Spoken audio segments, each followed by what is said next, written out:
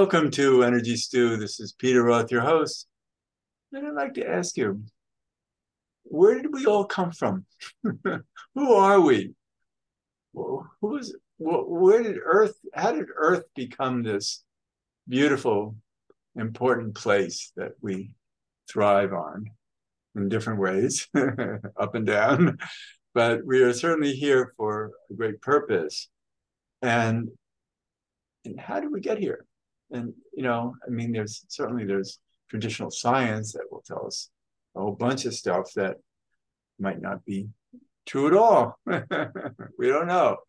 But we do know because there's a lot of information that comes through from higher intelligences that have really taught us.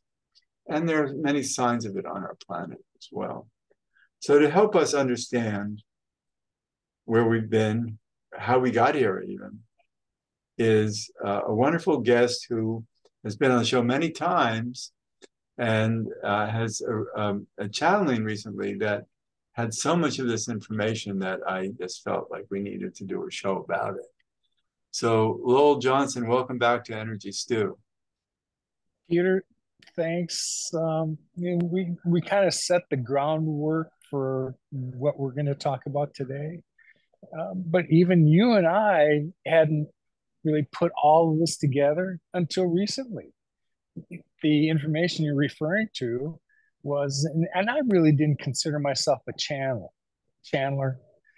I definitely have when my guides kick in and they provide me with some profound things. I know where that comes from, but I'd never really received it in this format.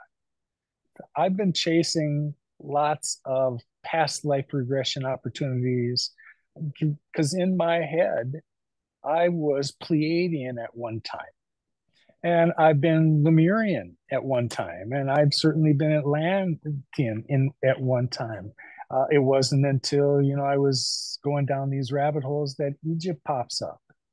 And when you finally get to the point where you have some cognition of what happened with Earth, then I find myself where I can figure out where I was during this stage of Earth evolution.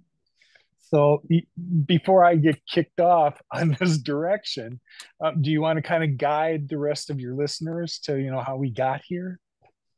Well, you actually are better at it than I am of talking about what Earth was before it was chosen for this job.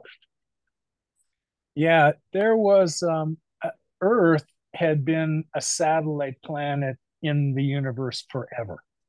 There had been galactic federation, modes of travel that have gone through Earth through this solar system for a long time. There was another planet between Jupiter and Mars. I will find the name of it, but due to negative influences, it blew up. That planet, whatever the name of it was meant to be Earth. That was meant to be the life sustaining planet within our solar system. And when that happened, it not only blew up, it sent, these ripples throughout the universe. And certainly it affected Earth. It knocked us out of our orbit. And really the only things that survived intact was, what was inner Earth. Originally, that satellite was a seventh dimensional construct and had the ability, to communicate at that level. It was never meant to be built out until this occurrence came along. And these galactic uh, people who traveled here, you use the inside of the Earth to because the outside hadn't developed yet. Correct. And so they made they built great tunnels and caverns, etc. Well, that was after the fact. Let's back up the ship. So let's assume that we understand it was true that Earth was this choice was made, and there's a being that we know of. He's referred to as the Dweller. If you read the Emerald Tablets, you've heard about the Dweller. Well, he was who the Galactic Federation put in charge of this build out for Earth. We're going to make it life sustaining. And so who did he turn to? He turned to his, Melchizedek brothers and sisters from the Pleiadians who understood the law of one and understood, light. And they were master botanists in the universe. They were known to do that. So they were chosen to do the build out for the mantle. And it was gorgeous. When it was finished, that's where I saw my role. I was one of those Pleiadians, and I was a botanist who came here to build out Earth in the first place. And when it was done, the ideas we had about Eden, it was freaking beautiful, gorgeous. I thought you looked kind of old. But it's See, interesting. it's starting to come through now It's, that you've heard my story. it's interesting that people are not understanding how Earth, before it even developed life on the surface, there were very advanced civilizations all over the universe, and we had been there. Our planet had been around a long time, but to create all this richness on the surface here is amazing. And the scientific world just sees it as some happenstance. It just evolved out of its own for its own survival. But there's so much magnificence to the beauty of this planet that that let's call it God created, and it's these advanced beings, I guess you could say, representatives of God, who were well known in the universe for botany and can bring all kinds of goods here, uh, Mm-hmm. you know, um, plant life and animal life too, and it just evolved. And it's not to say that science is wrong about how botany evolved, but it could have evolved um, in other places, way, way, way before Earth ever existed. It And was brought here, most definitely, Peter. It yeah, was brought here. and it did evolve, but it evolved, ages before Earth. And Well, remember when that build out happened, and now she was a life sustaining entity, she had sentient life of her own. And now she's in a cosmic cycle of evolution, just like every other sentient being. So when that build out finished, Earth had no residents, it wasn't colonized. That is when the Pleiadian scientists stepped back and went, this freaking place is beautiful. And they petitioned for permission to colonize there with their families. That was granted. However, you're coming here understanding that this is an experiment. And one of the projects is to develop humanity. So we're going to put these beings here. We're going to start them, in a third dimension so they understand duality. And they're going to be equipped with sovereignty and free will.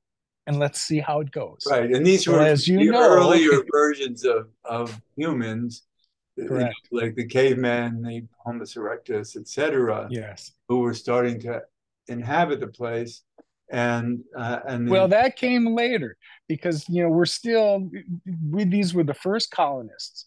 Now, the Lyrans that we were talking about before, their planet in a war of the heavens had been deemed uninhabitable, and they actually migrated to Sirius first, and were allowed to continue their evolution there. And when this build out on Earth took place, just like the Pleiadians did, they petitioned the Galactic Federation for permission to colonize here, and they came along next. Now you can almost see the cosmic brilliance to that.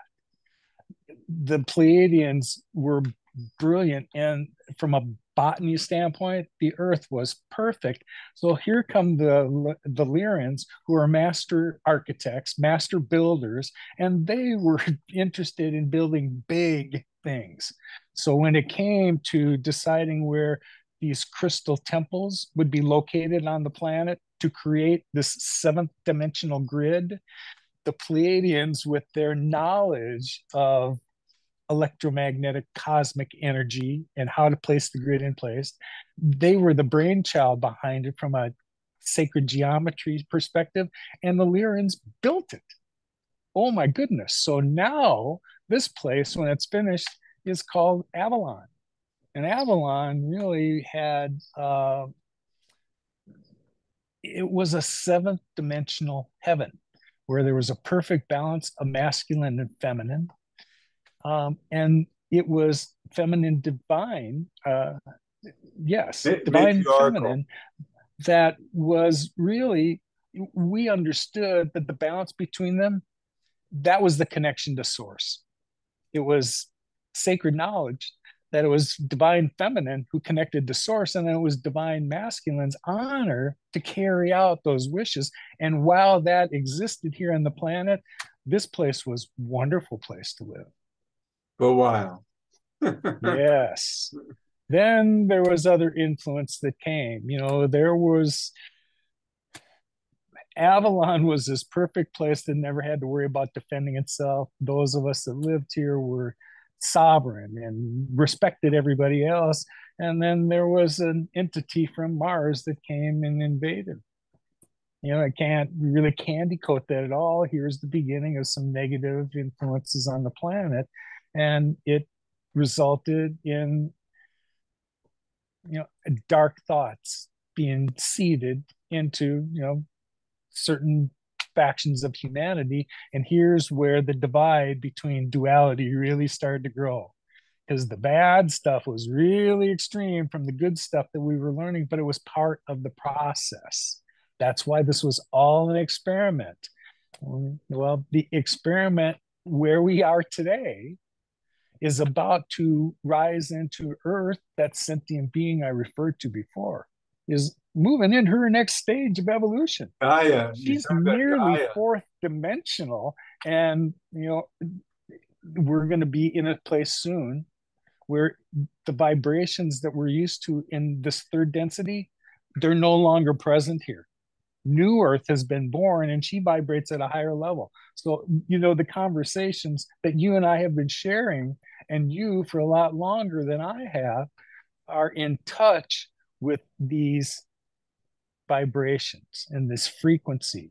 And that we're moving to a higher scale. You've been trying to advise all of your friends and colleagues along the way of this sensation, and now we know why. That's why more and more people like me are showing up and speaking intelligently about the phenomenon that's taking place here that humans didn't create. We are in a cosmic cycle of evolution, and it's Earth's turn. So if you want to spend some time here, you've got to figure out a way that you're going to vibrate at the same level that she does when it rises. And here's where we find ourselves. Right. And then we have keys for that to help humanity Yes. move to this higher level. And there'll be many ways that we can transform ourselves into a higher dimension when willing to. But the keys will be there for us to just turn the key, and it'll be amazing. It's been foretold for a long time that we'll have this opportunity. But let's come back to so Avalon fell apart. Yes. And well, Lemuria, while Avalon was in its prime, that's when Lemuria started to flourish.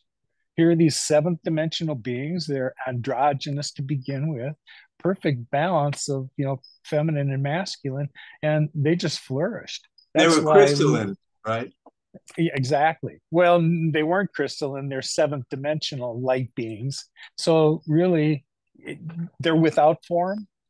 Sixth dimensional, seventh dimensional is when Well, they were you with, no longer require but physicality. let's call it higher dimensional form, Correct. because you have Yes. to have Light form creates. bodies, nonetheless, but from what we want to, in from a third dimensional perspective, they're unperceptible to us. Oh, to us, but to each other, Yes. they were fine. Correct. Yeah, Correct. so they could have a society on this planet that was already beautiful Yes. enjoy it in their androgynous state. And they did. They absolutely did. It Mhm. wasn't until this faction of Lemuria that wanted to explore physicality more, because the Lemurians were interested. Their culture was Melchizedek. And when I say that, I don't want people to think that it was a religion so much as it just had respect for the law of one, which means we know we're connected to everybody else. We know we're sovereign beings with free will. Um, that was the way that they lived, but they also understood the influence of light and what that meant. And what's coming at us now is a higher spectrum of things that humanity's never been used to before. Let me tell you assuredly that there's a difference in the light that's hitting the planet right now. And as sentient beings, we are being physically affected at it at a cellular level. This is the preparation for when we're going to go from these carbon based bodies to crystalline when Earth's vibration matches. Carbon is no longer, the suit we're going to ride around in, and we're not far from that. Just look at all the solar phenomenon that's taking place around us. There's your evidence of what's the things that I'm talking about are taking place. And right, and but let's come back again to the origins of humanity uh, as it progressed, because Lemuria uh, didn't last on the surface of the planet, didn't last that long because it was also being influenced by Atlantean dualities, right? Yeah, well, think this Atlantean faction. There's a few things that was going to have to take place. If they wanted to really experience physicality, they would have to drop to a fifth dimensional awareness, because there's where physicality really And stops. and Atlantis, they were able to do that, Yes, and they so yeah, split themselves into female and male forms. But at fifth dimensional awareness, think about it. Atlantis was an amazing place. If we had all of our capabilities on this planet and the way that it did, and we saw each other as one, think of that. Here's Atlantis. It wasn't that different from how magnificent Lemuria was at its inception. However, over time, as these lessons of duality, the good and the bad, started to happen, you also had a higher influence of service to self beings that were here. And here's where greed and corruption and a lot of things just started to go off the wheels. And there was a negative influence that was referred to as kind of the black magi, and they influenced the Atlanteans first. So it wasn't like Atlanteans went sour. There was outside influence that manipulated them, altered the DNA in such a way that really they claim that there were these black boxes, if you can envision this, that was put at the base of your skull that separated your higher chakras from your lower. And it happened in the heart space. This is why you hear so much work about healing done in the heart space right now. It's to reestablish the connection between who you really are and your higher self. That's what's being healed right now. But the whole time that this influence was there, all that negative influence through TVs, movies, you name the influence where yeah, it it's comes from. so It powerful, was taking us down even places more that so now. we didn't need to go. Exactly. Yeah, But now we see it for what it is. Those of us that kind of our awareness grew, we went, wait a minute, man, all I see, even on TV, is produced. You know what that means, Lowell? It's been produced. You're not watching life unfold as it unfolds. This has been scripted and it's shown to you for a reason, either to sell you something or make you to believe something. So, right. whoa, now when you get a handle on that, you can see where um, Earth just started over. Yeah. Well, it's I'm not saying that my guides have not suggested that where Earth finds itself right now, because during that whole Atlantean, meltdown, that's when they developed nuclear weapons and damaged the planet. There was a reason why there was a reset back there too, and those lands sunk. the galactic federations that was responsible for the Earth thought we'll just start over, and that's what happened. So Wow. some of those civilizations found safe zones, went in inner Earth, and stayed there until the vibration rose on the surface. But we're at a stage now where we're going through that again. And if you look at the conditions, did we really learn the lessons of Atlantis? Parts of me tell me that we didn't, because Right. look at all the nuclear weapons that we're threatened with from other places on the planet. We proved during World War II, when we were doing testing on US soil to begin with and watching mushroom clouds go up in the sky, and then we decided to drop them on other countries. That is when the hands-off policy from outside galactic influence with humanity was lifted, because forever we had been left to our own, to evolve on our own. But it wasn't like we hadn't been dicked with along the way.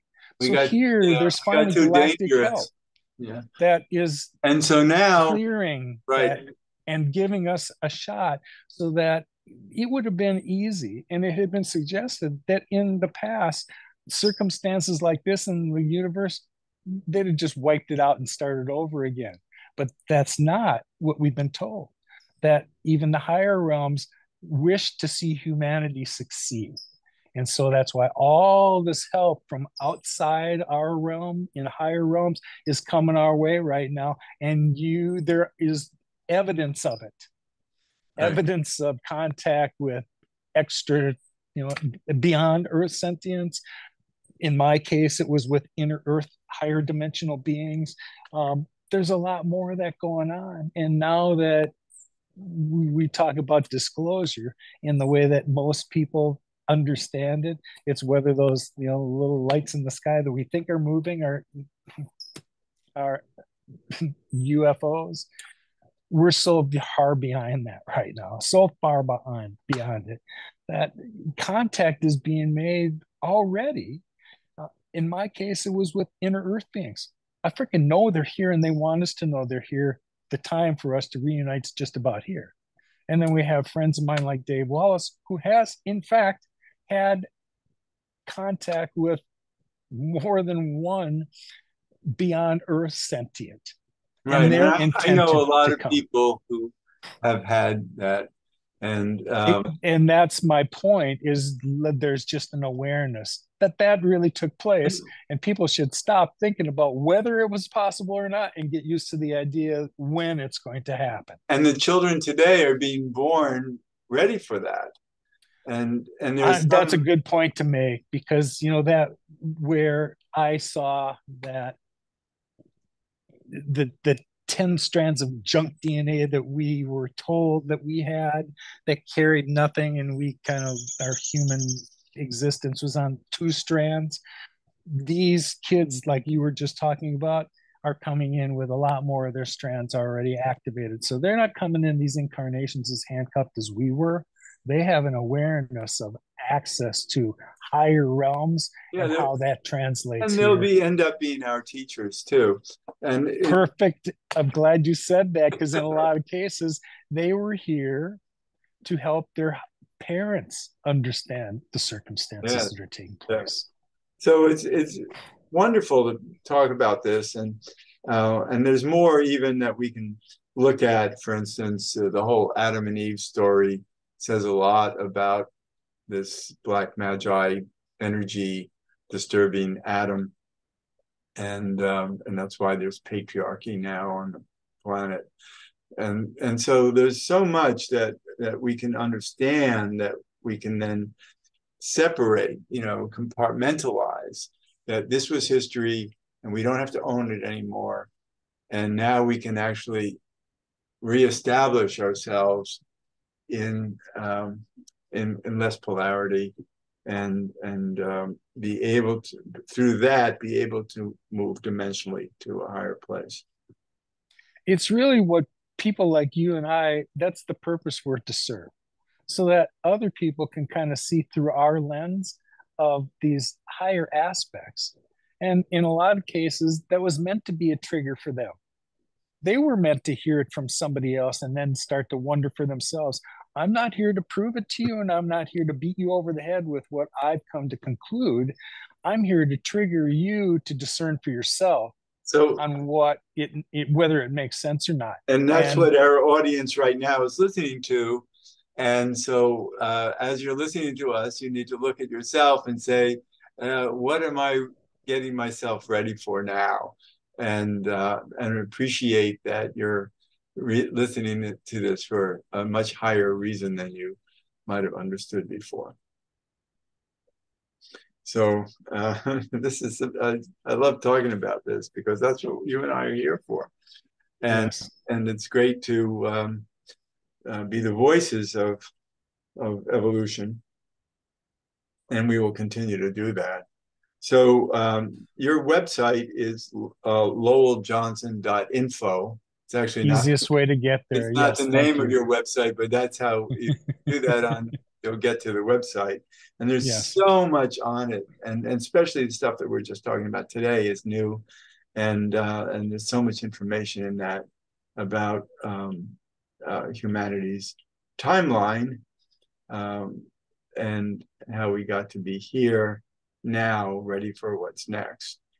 And and I think we're all ready.